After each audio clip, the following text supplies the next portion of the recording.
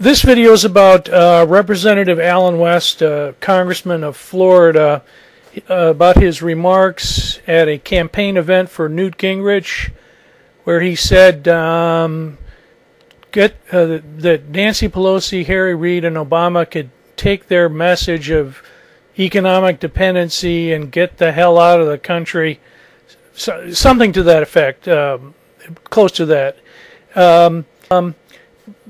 So I called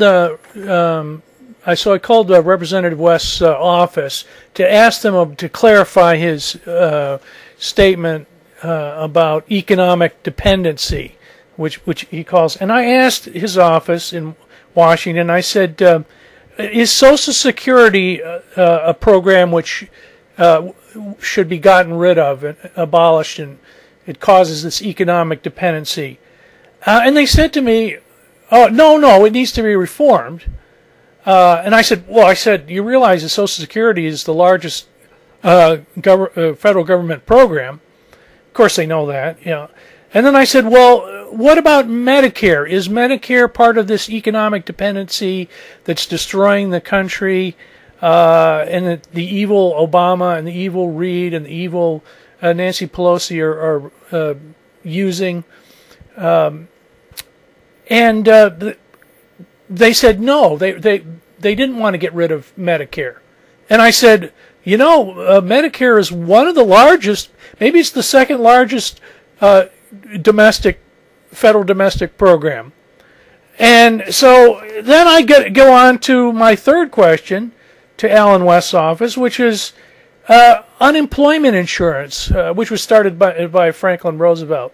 And I said, is that part of this awful economic dependency which the Democrats and liberals are foisting on the nation? And they weren't sure on that one. They weren't sure if it was good or bad. So and then I called the local office in Florida, and I asked about the speech, and the person answering the phone, of course, hadn't seen the speech. So she had no idea what I was talking about.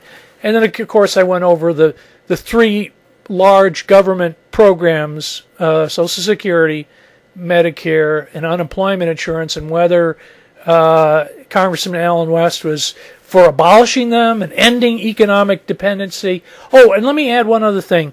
Oh, well, there's two other things.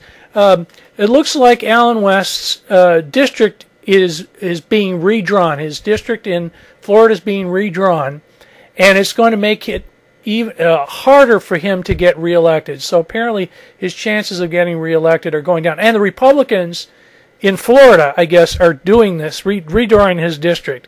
And let me mention one other thing about Allen West.